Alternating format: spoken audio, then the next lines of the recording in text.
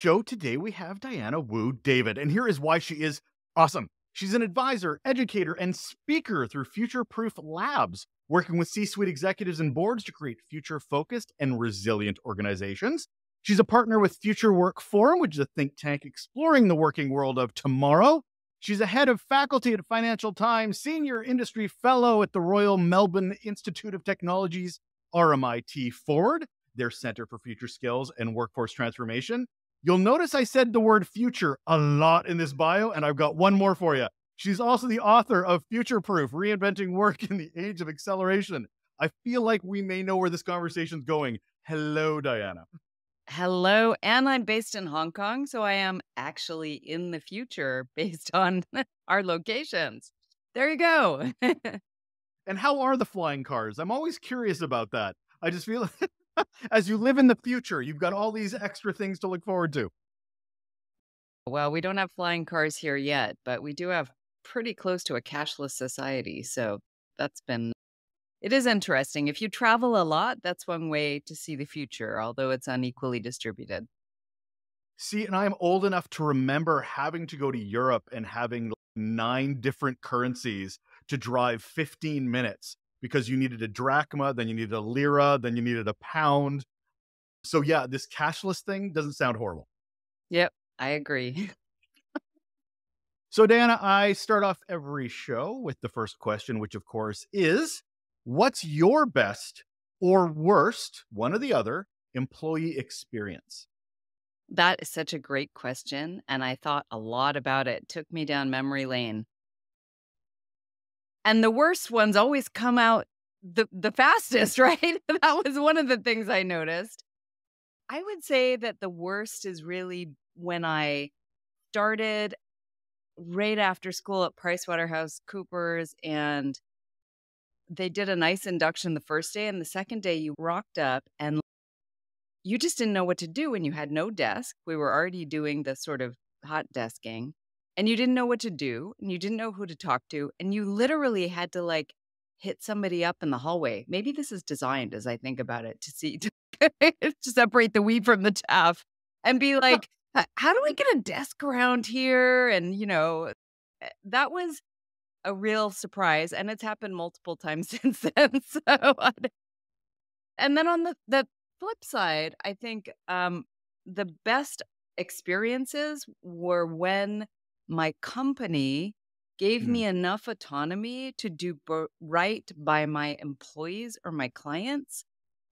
So when the tsunami happened in Japan, I was allowed to wait a certain amount of time before it was safe. And then I was one of the first people to fly in and meet with our hotel clients. I ran a team that focused on hospitality in addition to other things. And I met with all these hotels in Tokyo that they had nobody staying there. Nobody wanted to go to Japan. Everybody was convinced they'd be radiated and nobody was going to go there on purpose. And they said, you're the first foreigner that we have seen, that is one of our vendors. And we are so grateful.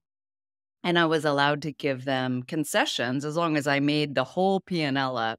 I was allowed to say, this is an extraordinary time and we don't care what is in the contract. We just want to make sure you guys are okay and that you have a sustainable business. It's not good for anybody if you can't survive. And that is it's a sort of a client experience.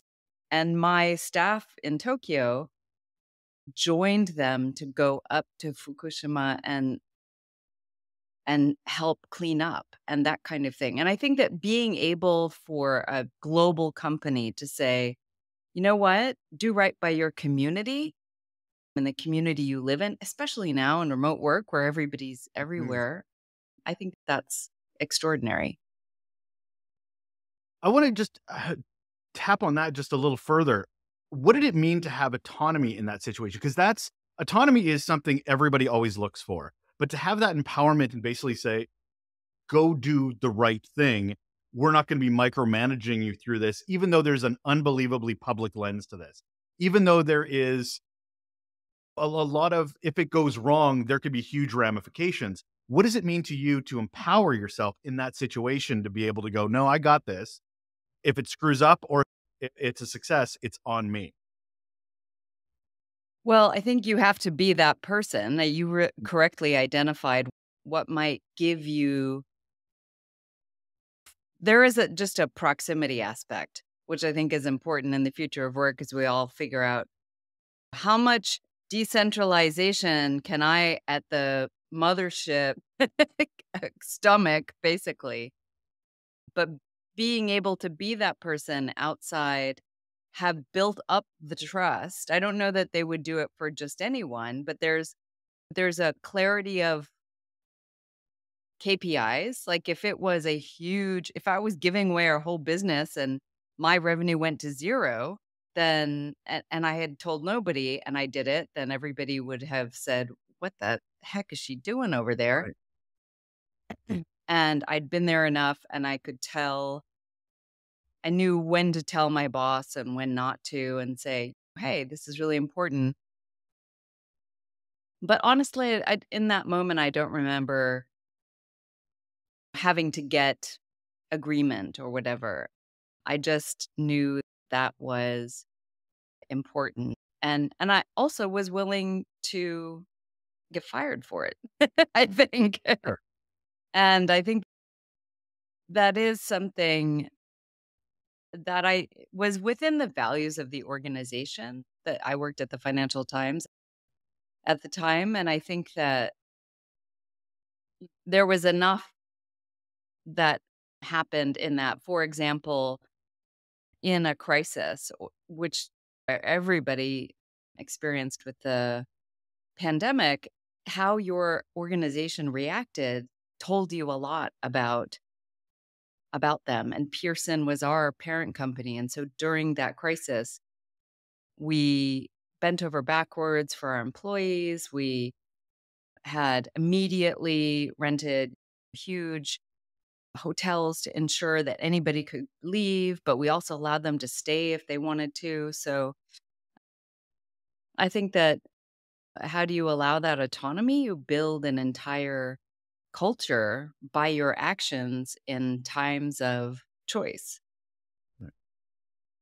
Today, as we hinted through the conversation at the beginning, is we're going to focus a bit on the future of work. You live, you breathe, you research the future of work in a lot of your background as well. So I'm super curious to understand from your experience how we show up, how we identify ourselves when our identity might be a little shaky as we have to prepare and be more resilient in this new future of work. Because not every organization is prepared or sees themselves as ready for this future of work. Well, they seem to be in a bit of a binary mode. So some of them have decided, usually at some senior level, that the way that they're going to compete and win is by embracing big trends, surfing the waves of the different big aspects that will hit their business. So not every business needs to focus on every trend, but they know that they want to be ready and they've put in a culture and values and their strategy that's part of their DNA. And often those people have done that for a time because it's not like we have a sudden pivot. Generative AI is something that everybody wants to know about, and it seems pretty all encompassing. But I'm doing research now on how companies deal with advanced technology. Today is generative AI. I started out my career at Time Warner Electronic Publishing doing CD-ROMs. So that was the hot new thing. Like, this is not the first rodeo we've been to. It happens every year. So some companies are very embracing and other companies are resistant. And it often depends on the leadership. The companies that are resistant have usually been successful in one way. and they find it really difficult because it feels like you have to dismantle, like you were saying, almost dismantle one identity in order to go to something new or let something new blossom. And this could be the classic example is Kodak missing the digital wagon because they were so focused on all their craft and mastery and expertise in film. But my experience in media companies has been that it's entirely possible. Financial Times did one of the most extraordinary digital transformations going from in 2006 when I joined, we had majority revenue from print advertising and print circulation to something that has blossomed as mainly digital with Mhm. some legacy business around the edges. And because of that, all these new business propositions that have come off the back of that. I'm kind of curious how you even define the future of work, because it's mentioned like in every other sentence when it comes to a lot of people going, "Oh, we need to talk about the future of work." But for me, I see 80% of the people, not you, but 80% of the people that are talking about future of work are talking about things that people have been wanting for the last 20 years. It's not about the future of work. It's no, people have wanted remote work for a long time. No, people wanted good leaders for a long, no, people hate meetings and have hated meetings for a long time. So suddenly, this future of work is just things that we've been neglecting for so long. So, looking at you as sort of this futurist sort of approach to it, how would you define this nebulous phrase of future of work? Yeah, I think that's a good question when you say people have wanted this, all these aspects, and people have wanted great leadership for a long time. Now they're demanding it. I think that the problem is often one of definitions because there's a lot of leaders out there going, I am a great leader. Other people saying, well, we follow you and we have some other advice, maybe, or perception. So sometimes it's about closing that gap. And what I think in my book that was about reinventing work in an age of acceleration, it was the environment has changed, so we need to change. In what way has the environment changed? Well, big trends of technology change, which is what everybody focuses on, but then demographics, globalization, and uh, now climate change as well. Those things are creating change in the workplace. And it's more about keeping up with the constant change than any very specific thing in the future. And that's where companies are struggling. They're all on a journey to try to keep up with the future that's always on the move. And in the past, we could set policies or we could decide what even the strategic planning that I've been involved in, we could do that and we could let it run. Even selling, we used to sell giant ERP systems and it would take 2 years to implement. And then we had 10 years before we had to do another one. And now it's, oh, generative AI will do it. Who's going to get to be allowed? So the speed of change is the thing that companies are trying to catch up with. And they're trying to figure out more broadly what their organizations look like. I mean, I really think that I wrote my book before the pandemic and it was like, it's Right. going to be all about virtual collaboration in the future. And believed that. They all felt like it had to be in person. And then we had the pandemic. And now it seems quite clear that work has been completely disrupted and we're building it almost from the ground up. But we're still human. So, what are the things that are important? Some really timeless things that allow us to process change quickly, interdependence and relationships at work, and feeling like we belong and we're part of a community. Those are things that are timeless and actually allow us to weather change better. And I think that a lot of organizations lost sight of that because the past of work became so transactional and efficient that uh, it wasn't really resilient. I think a lot of people who read your book will be kind of surprised that it's talking about acceleration and people are probably going to immediately, like you said, talk about technology. But the book is so human centric. It is so about human centricity and about really digging into those. We hate calling them soft skills, human skills.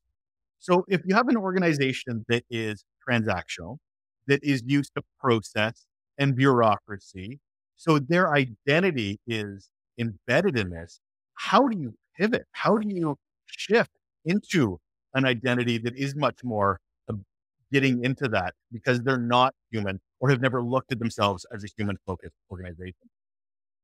That is a really wonderful question, and it reminds me of IBM.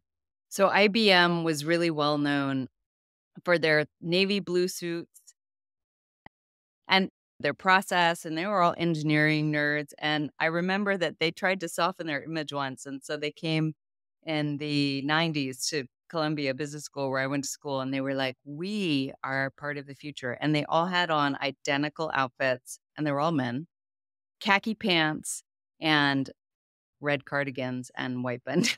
It was like, "We've changed." So, it was really, really funny, but one of the things that I like to do is think about how to compete in the future when things are moving so quickly. You need to move quickly too, based on core tenets. And so being able to get your people to talk about what is the predictable result? What is the thing that if we all come together and we operate business as usual with our great processes that we love, what's going to happen? Like every budget season, you'll be like, okay, I'll give you 5%, or everything's crap in the world. So you're trying to sandbag and get like only 1% growth. Right. What if you got all of your people in a room and said, okay, instead of a linear progress, since the world and technology and all these things are exponential, demographics is exponential. What happens if we get in a room and say, okay, we're here. What if we kind of go up and think about what is possible in the future? And if everybody can get in a room and say, this is predictable, and then say, okay, how does everybody feel about that? Are we happy with the status quo? Because most people feel like the future will be better. And then if you talk a little bit about what 5% means for your business relative to the fact that competitors may be growing faster, and then you go up the exponential route and really imagine what is possible and maybe what 2 or 3 things you could think about, then agree on reverse engineering. That allows everybody to get out of their little silos and turf wars and to think about what a new organization might be that's rooted in the key values and the things that we love about what we do, but has imagined another future, has imagined another possibility, and then has agreed on what 2 or 3 things will be part of that. And then you can see the value of changing because you have some extraordinary new idea that you can rally around. Does that make My sense? It does, but my worry is that people aren't strategic enough in a lot of organizations because when does anybody stop and take a minute to do strategy, Diana? When does anybody take a minute to think? Because we're in meetings all the time. So this is my worry about this is the velocity of change. You talk about acceleration. I'm worried about burnout. I'm worried about organizations trying to keep up with the Joneses, trying to keep up with their competitors, trying to meet this level of change because we've seen it more than ever in the last little while. How do you avoid that mentality of operationalism of Mhm. when stopping would be great, but that's just not how a lot of organizations work. Yes, absolutely. Most of them take that linear progression and have everybody going full speed ahead. As one of my clients said, everybody is evaluated on how hard they're running at the business. And I thought, wow, that's exhausting. That's gotta be exhausting because not only are we doing that old business, but there is an expectation in most leaders' minds, I would say, that we're running that hard and whatever it is, that kind of potential to take off and do something bigger, we expect people to be doing on the side, basically. Or maybe we've designated 6 people in the organization to be thinking about that. I know. I mean, like the cynical me is, well, that's what keeps me in business because people are like, hey, let's set some time aside over a 6-month period and meet with Diana and have those thoughts. But it is difficult.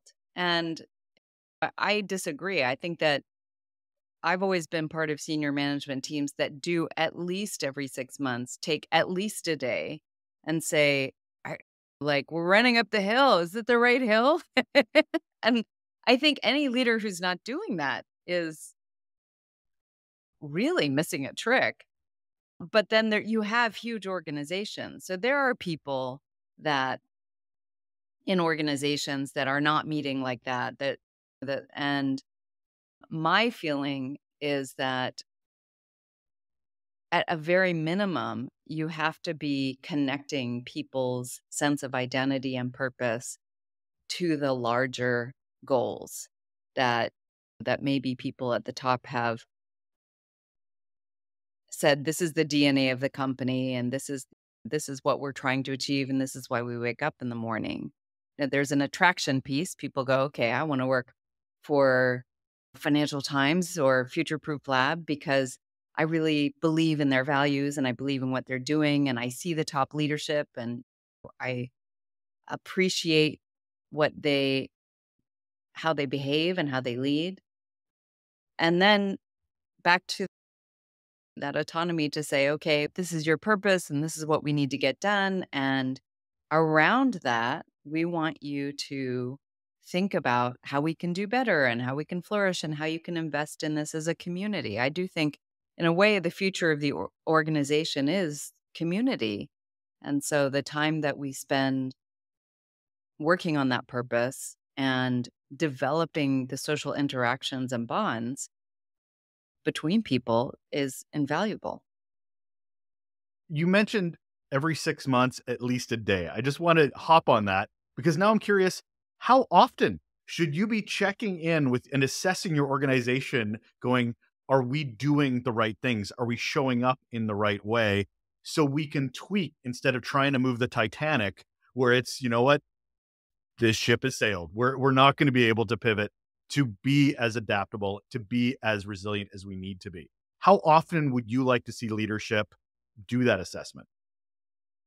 So, most of the people that I work with are moving the Titanic in at a given point in time. They've decided, I'm going to take this year to sort of assess where we are and decide, either because their business is declining or oftentimes because there's a new CEO who's come in and they have an idea of what's bigger. So there's not that many organizations that are saying, I'm going to do breakthrough transformation every 6 months. So everybody would be like, it's the same way that we have in our own lives, the kind of inkling that we've hit a plateau and we want to rethink things. So oftentimes that's when I am involved, when it is something where people really, it's not possible to do with the same people in the same room and the same thoughts. You need some kind of catalyst, somebody external to really push you to think about it and do that facilitation. That is probably once every couple of years. But then in terms of having the conversation or the check-in or making the space to say, are we okay? Are the assumptions underpinning what we thought was the ultimate vision still true? What are the challenges we did not perceive? Uh, I don't think it has to be a day away even. Like every company is different. And now with remote work, it's even more different. So clients I've worked with in the Philippines used to have meetings every week around the table Monday morning. And the one that was in charge of the arena had a kind of update. And they were a big conglomerate. Now they do every so often they'll check in for a day in person because now they're all remote, and other times it's much more frequent and Mm. informal and solving things as they come up. And that's just been a transition I've seen in many different organizations because of how decentralized everything is. I fundamentally believe that the way things have been organized has really changed. Things have become more decentralized, and the boundaries between work and home, all the things we know have blurred. The way that we're managing things, the amount of collaborative technology we have, all those things have completely changed in the last couple of years. And so how people organize all of the pieces has changed quite a bit as well, as you are a deep expert in terms of employee experience. As somebody who's a lot more global than I am, how do you see globalization, changing cultures, different diversities being able to embrace this future of work? Because a lot of the future of work traditionally helped the old white man at the top of the organization. That's not seeming to be the case anymore. So, if we're looking at it from an identity standpoint, an organization says it's diverse, but to truly be diverse, it needs to be using things like remote, things like.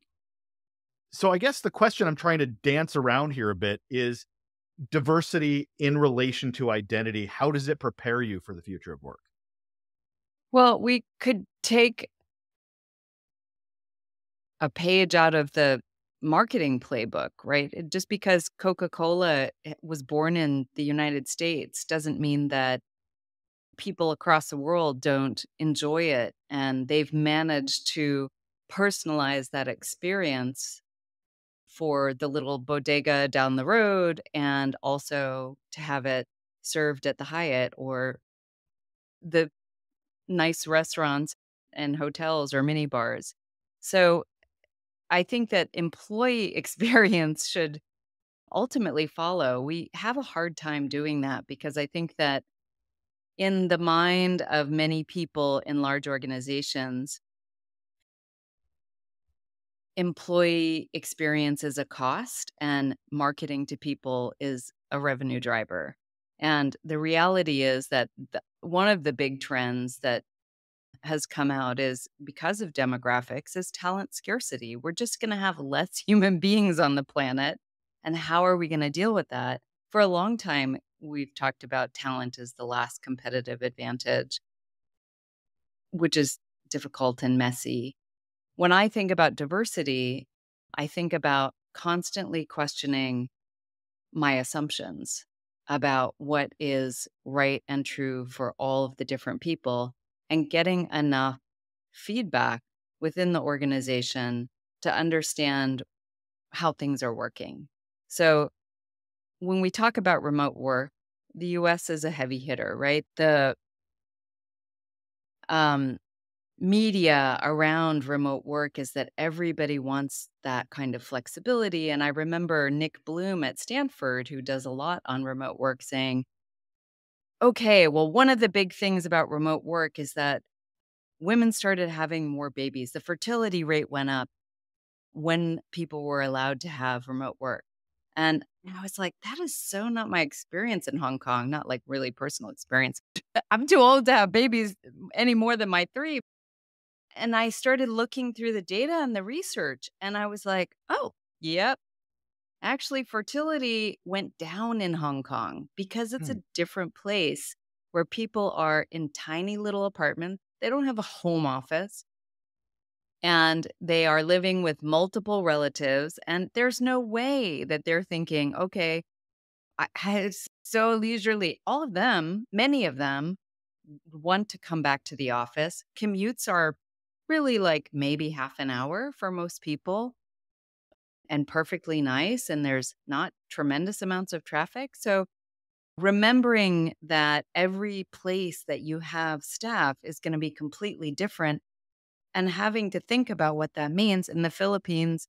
I had people in my team who were on took 3 tuk-tuk, like these outdoor vans to work, and it took them an hour and a half one way to get to work. And so the conversations, for instance, around the team where one person was flying off to Hawaii and the other person was taking a tuk-tuk an hour and a half to work, facilitating that as a leader and being aware of it and empathetic is something that's the future of work to me. It's not, guess what, everybody gets to be at home because not everybody wants to be at home. And we're like so far away from that. So when we say sometimes it feels like the future of work is already present, like we've had Mm. this disruption, we have remote work, the possibilities have expanded. It's like we all looked up and we said, oh, all this is possible now. But now I think the hard work of saying, what will we do? How will we do it? How will we personalize the employee experience? That to me is like a 5 or 10 year journey for most companies. And it's iterative and we're still learning and we're at the very beginning of learning. I like Because that you highlight. Sorry, go ahead. yeah, partly because it's not global, it's very localized. I was just gonna say that I love the fact that you highlighted change doesn't happen in a quarter. Change doesn't happen immediately. Change is a long process that you have to look at as a long game. Something you highlight in your book that I think is a huge identifier that a lot of organizations and individuals might need to really embrace to be prepared is you call it AQ, adaptability quotient. Mm. What exactly could you break what that actually means? It's interesting because I think it means different things even now this year than it did in 2019, which is in the beginning, it was about you have knowledge and you can have the IQ and the EQ, which is sort of the knowledge, domain knowledge, let's call it. It's not exactly what IQ is, but people expect you to be intelligent. We hire people because they got good grades and went to a good university, et cetera. And then there's the EQ, which is the ability to empathize and have relationships. And you see often people with EQ rise to the top of organizations because they are able to.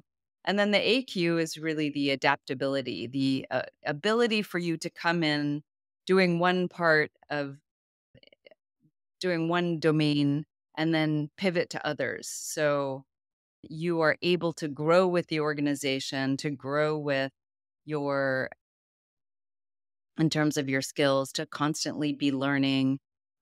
And that is one aspect. And the other aspect is really, I would say, psychological, the ability for you to deal with change and to be building your capacity for change.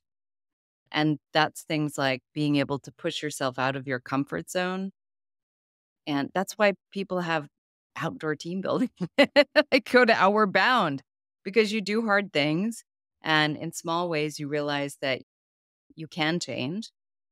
You can go to the gym and lift weights and suddenly become stronger. And that primes your mind to realize that if your company wants to send you to Asia for the next assignment, you can do that. And that adaptability quotient is ever more important. And why I say it's more important now with generative AI is that the domain knowledge since Google has become less and less important. We all have access to the same, to largely the same information. And now with generative AI, it's even less that way. Even the skills and the things that you've been able to do at the low end, not as important. So your ability to say, okay, it's not what I knew, it's my ability to constantly adapt and take what I know and reinvent it and rebuild it. So that to me, my metaphor for that is a kaleidoscope, right? We all have the same kind of pieces in our background. I did business school and I've done strategy and I've lived in Asia and all these things. But when I turn the wheel and it changes a little bit, how does that create new value? And that to me is the perfect metaphor for adaptability. Like, how can I apply that when I'm a board member, which I've done? Or how can I apply that when I'm mentoring somebody who's in high school? depending on the context, you can adapt and add value wherever you are. And I think that is the ultimate future of work trait. You've sort of hinted at it a few times, is around like generative AI, digital.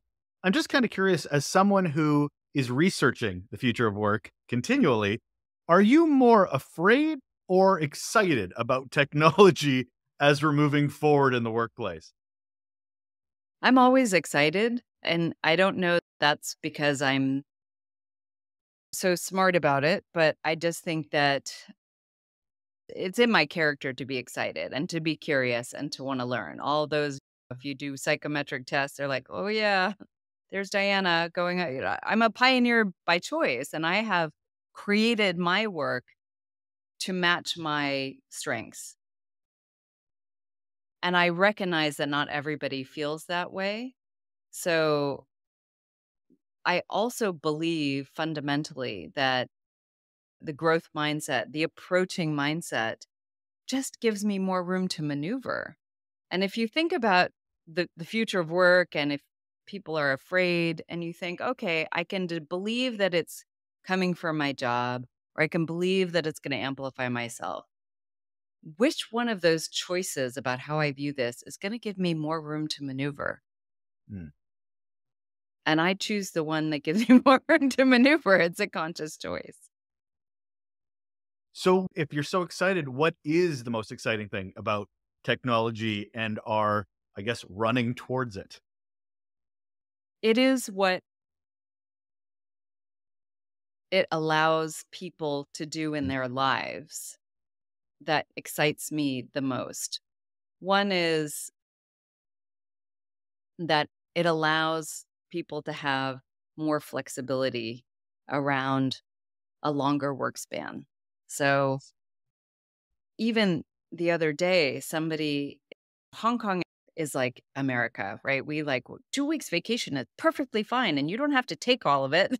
It's like one of those very hard work ethic kind of places. Right. And somebody said, I'm going for 3 week holiday.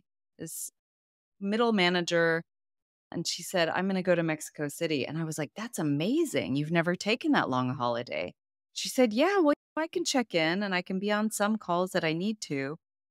So I can be like gone that long and I can explore new places. And that to me just blew my mind. I was like, that's what we're trying to do, is to have bigger, more beautiful lives and also get amazing work done.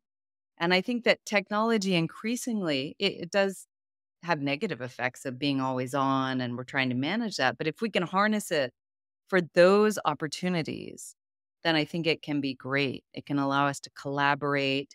It can allow many more people across the world to have access and input and contribution, which I think allows us to solve the problems that we face in a richer way that I believe has better outcomes. And what do you think some of those problems are when it comes to preparing ourselves for this future that is barreling at us quicker than we certainly are prepared to be? I think that the world is suffering from massive, forgetting the wars that have recently taken place for a moment, but just the broader problem of how are we going to deal with climate change? How are we going to feed more people? How are we going to bring more people out of poverty? How do we transition to a kind of healthier planet? We have the SDG goals have put them into a nice table of contents for us to work on. And I really believe that companies and business also have an opportunity to be addressing those as business opportunities, in addition to opportunities for us to upgrade the operating system of our planet.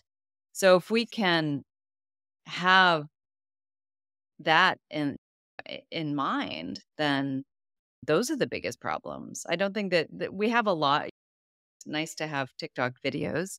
And I think that those can be used, maybe harnessed for the larger problems. But to me, the role of business in society is to be a pillar of society. What's changed for you personally in your views of the future of work since you wrote the book? Because you wrote a book about acceleration right before the most acceleration that has happened in forever dropped on our laps from the pandemic. So I'm just kind of curious that, and I've looking at reading your book, still very relevant because it focuses on such resiliency and that human factor. But you've sort of mentioned that it was right before this happened. So how has your views changed?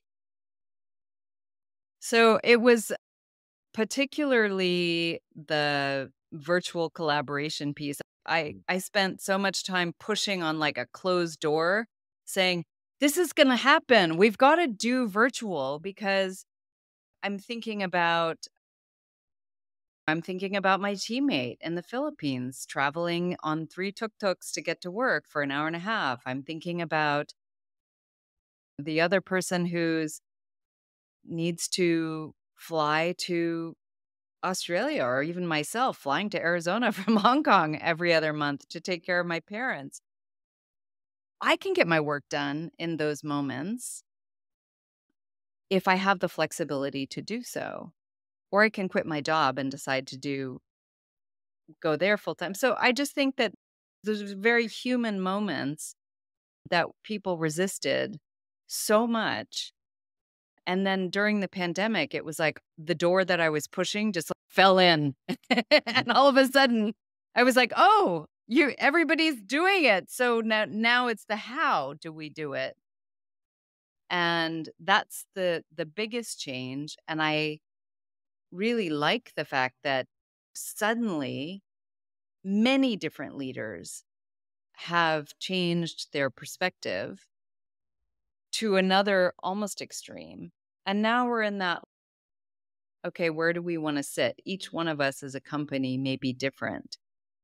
But during the pandemic, I had people who I interviewed for CEO coaching clients, and they would say, my boss, like he completely changed or she completely changed the way that they relate to us for the better. And I feel like a tectonic plate. They said it could never have lasted the way that we were working before. Eventually, something had to give. And during the pandemic, that changed.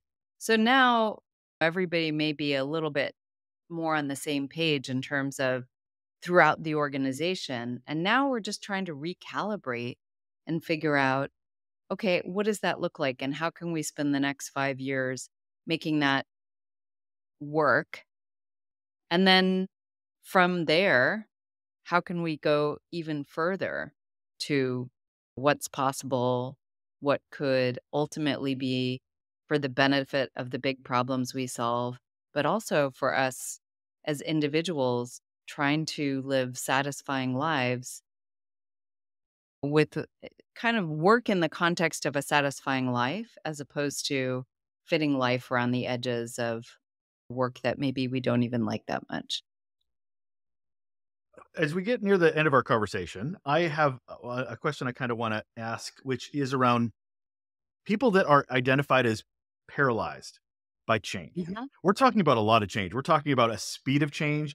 This is unfamiliar. This is uncommon. There's a steep learning curve. So, what do you say to organizations that are identifying themselves as maybe they're done with change? Could I just take that break? Could I just take a breath? And they're just not feeling they're getting it. So they're kind of resistant to change because it's overwhelm. That makes a lot of sense. And people do need a break from the sense of relentless change.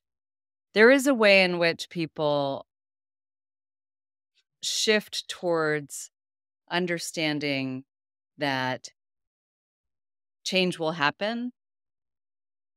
Investing in what doesn't change for organizations is equally important, and being able to communicate that. So at an individual level, like I have built a community of people who are changing, my future proof community.